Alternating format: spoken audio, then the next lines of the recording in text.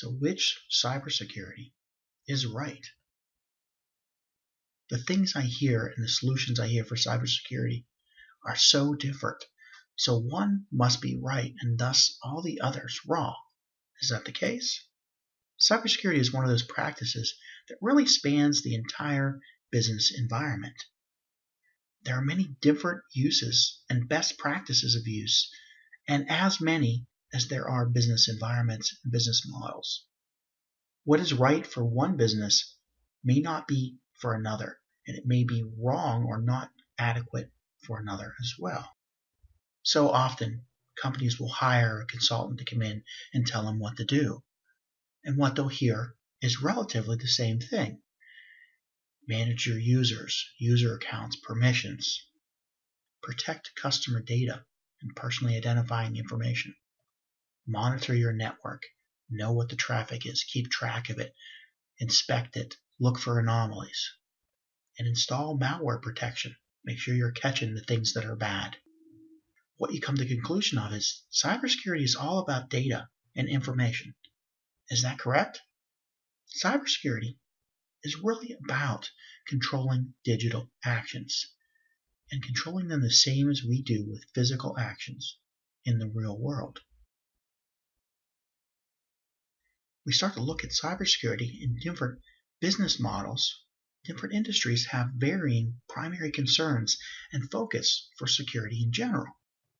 Banking operations, the transaction integrity, the who, what, when, where, and why of the transaction is the most important, and in the integrity of those transactions at different times in different places. But they might not necessarily care who sees the transaction. Usually on banking networks, everybody that has access is allowed to see all the transactions. Just want to make sure that the people who have access to them don't change them and haven't changed them. Medical and healthcare industry care about individual privacy the most, protecting the contents of those medical records. But transaction integrity is not really that much of a concern because all transactions and the integrity of the information are done by people. And the people aspect of it has control over all the transactions. So really then protecting the individual privacy and the content is the biggest concern. When you get to the pharmaceutical industry, which is really a spur off of the medical industry, product authentication is the most important. They care the most that these products are exactly what you think they are. I mean, there's very few different types of sizes, shapes of pills and colors. How do you know that you're getting the right one when you open up that bottle?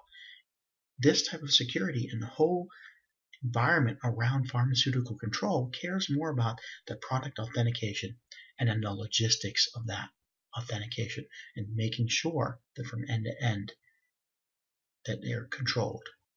As well, you still have that individual privacy piece where it interfaces with the medical and healthcare industry.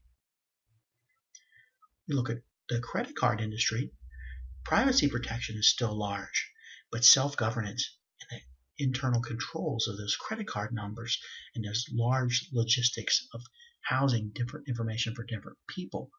As we look at Target lost all the credit cards, the internal process they had for controlling that was actually at fault, and that's where they needed to focus their security, and maybe less so on some of the systems and the network controls and looking at the things going across the network, but controlling the logistics and the process of keeping track of them. In critical infrastructure, electronic operations control things in the physical real world. We care more about trusted communications. If you're operating an electromechanical piece of equipment, a robotics or a breaker out there on the distribution lines, you care that they are operated in sequence. So two mechanical operations might be required, one done before the other and completed in sequence and in a timed related sequence.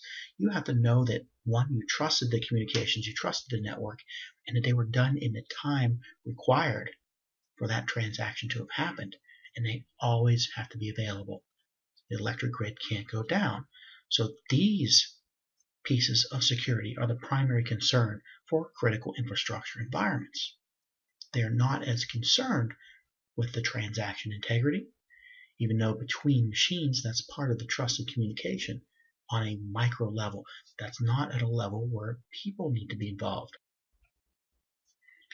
In software and media, they don't really care about the transaction. They're giving this to everybody. They don't care about the confidentiality of it. They're giving it to everybody.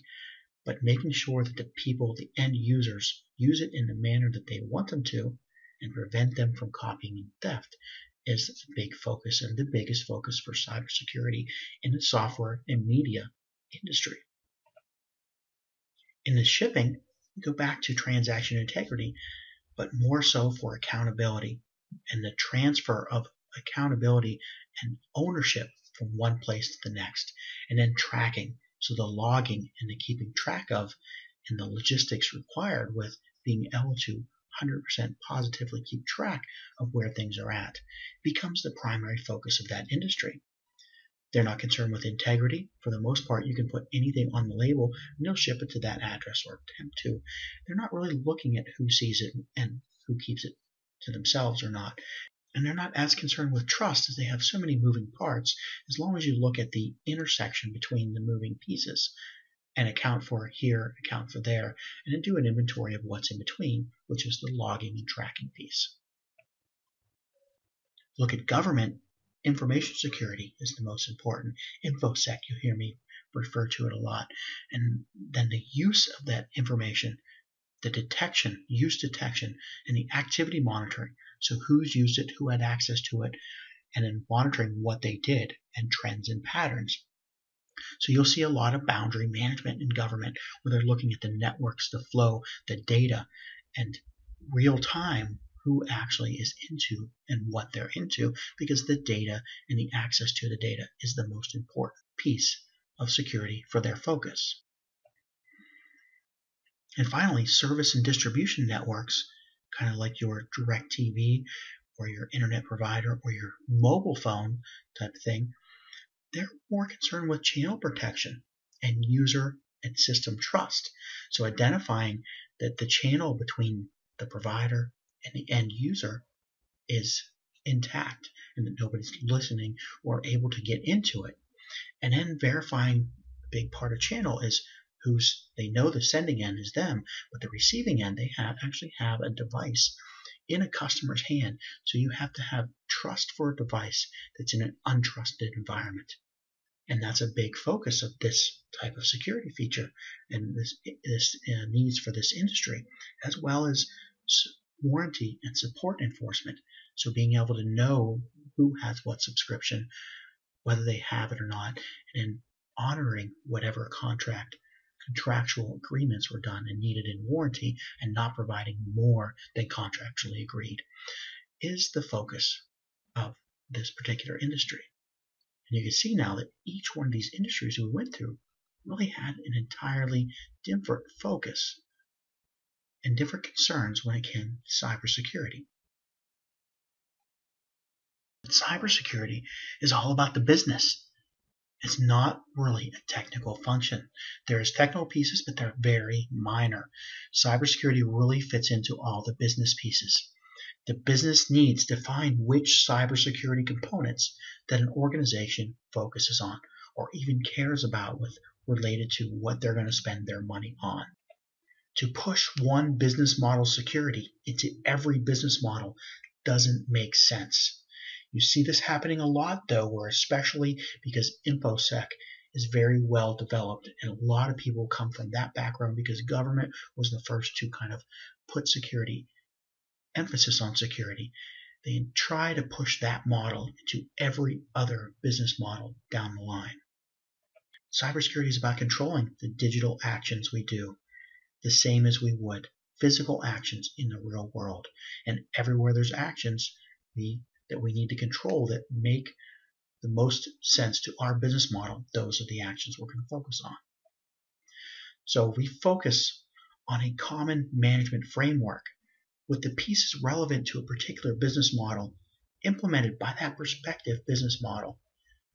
Pull together more of a commonality focus instead of trying to put the same focus on every business for cybersecurity. Want to accent portions of a framework that fit that particular business model and the needs of that business or market, and maintain space holders for the portions which are less relevant at that particular time for that business model. Build awareness around how they all fit together and how they all work together.